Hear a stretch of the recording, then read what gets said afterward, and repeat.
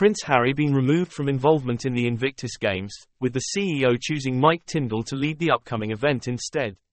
This is probably very painful for Harry because now he no longer receives trust from the athletes. It can be said that after leaving the royal family, Harry's career and reputation gradually declined. Now a new character appears to overshadow Harry, that is Mike Tindall. Mike Tindall has hired a TV executive as the CEO of his first ever winter edition of Invictus Games. His beloved Invictus Games will head to Canada in 2025.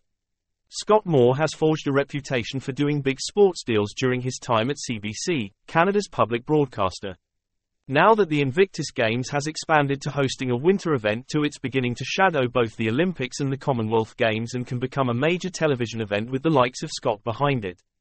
Mike Tindall has the star power to drive the games, and as we know, it is Mike Tindall's sweet spot and something he is clearly passionate about.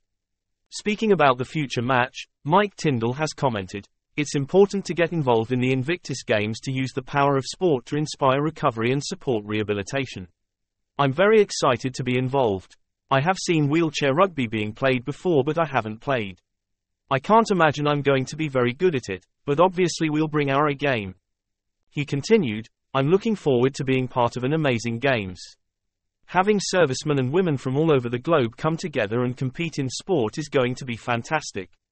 Dame Kelly Holmes has spoken about what her involvement in the match means to her. "As an ex-military soldier, I'm extremely honored to be part of the Invictus Games.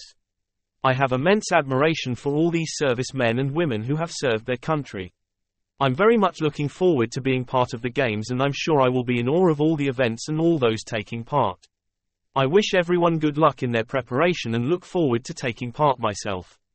Holmes was awarded an MBE for services to British Army in 1998 and was made a DBE in 2005. Mike Tindall planned to attend a training camp 1 year ahead of the 2025 Invictus Games. The purpose of this week's training camp is to support nations taking part in the Games to build year-round adaptive sports programs. Mike Tindall scheduled to join the participants during some of the events at the camp Wednesday and Thursday in Whistler and on Friday in Vancouver. Invictus Games Vancouver Whistler 2025 will host more than 500 competitors from 23 nations and is scheduled to take place February 8 to 16, 2025. It will be the first Invictus Games to feature winter sports, including alpine skiing, Nordic skiing, skeleton and wheelchair curling, but will also host indoor rowing, sitting volleyball, swimming, wheelchair rugby and wheelchair basketball as it has previously. Years ago, Prince Harry's sour row with the royal family has cast a shadow over the Invictus Games, with some veterans questioning whether the rift is costing them support from members of his family. Some British athletes have been left frustrated as they believe their work is not being recognised by royal figures who support others competing in international sporting events.